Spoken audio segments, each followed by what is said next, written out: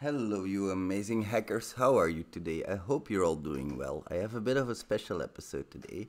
I'm going to be showing you a practical tip.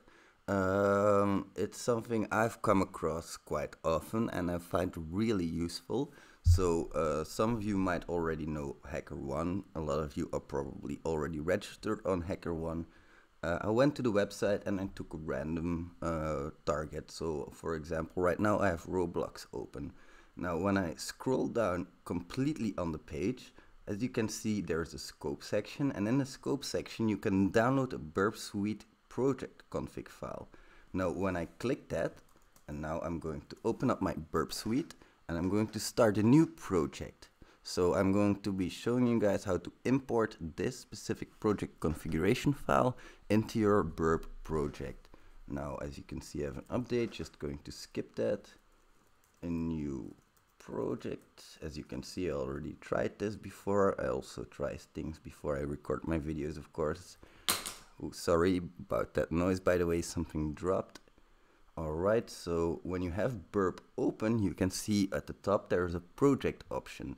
Now you should go to the project options in the drop down and you should load project options.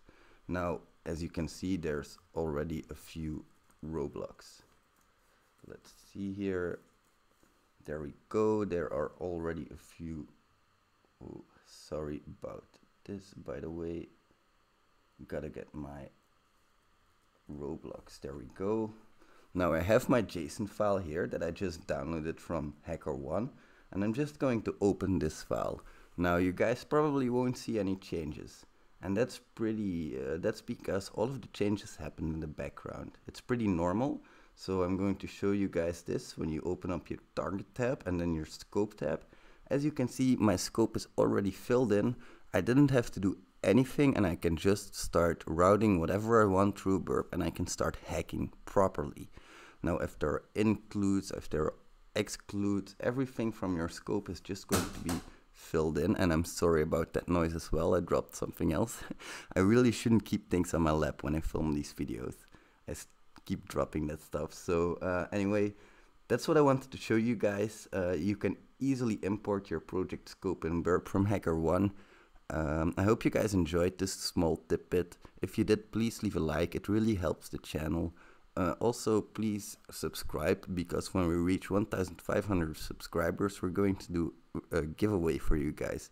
We're going to give away 1 month of Hack the Box for free. So hope you guys enjoyed. See you in the next one. Bye.